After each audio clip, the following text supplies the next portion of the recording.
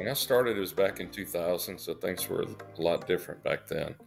It was really organic in the beginning. I'd go to court and probate, they give you appointments and things like that. So you're on a list, and eventually you get appointed on cases, and you get paid out of some of those things.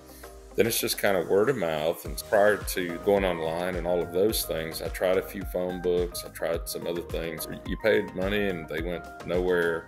It was a very challenging situation. And so those were the things that I did. Like, I didn't do billboards. I never did TV ads. I'm a little bit too small for all of those things, but I did try these other marketing ones. And so right about 2005, 2006, starting to have kids, still very busy, trying to grow a law practice. And so somewhere along the way, I probably got in touch with one of those early firms that promised to build me a website, and then just building a website and it'd probably do something for me, right? Because now I'm online and people could search and find me, even though it was really early on.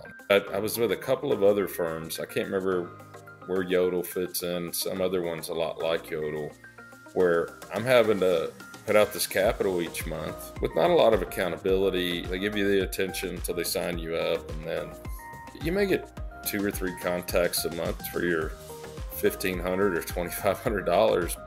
I get calls like the one that Jeremy gave me. I had 10, 12 people, I'm sure, calling me. But he called me and we talked, and we came to an agreement.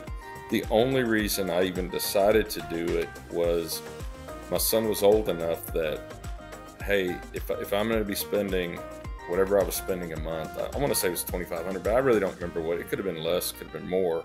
So I was already gun shy by the time I started talking to Paul.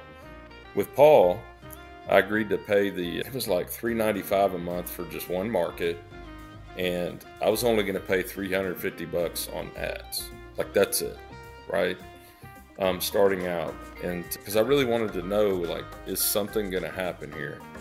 But honestly, that's how I'm still here with you guys. I know I have analytics somewhere, and I know I probably was given a login and all that stuff, but I've never even looked at that because my phone rings and I get my emails, so I don't even look at it because I don't need to.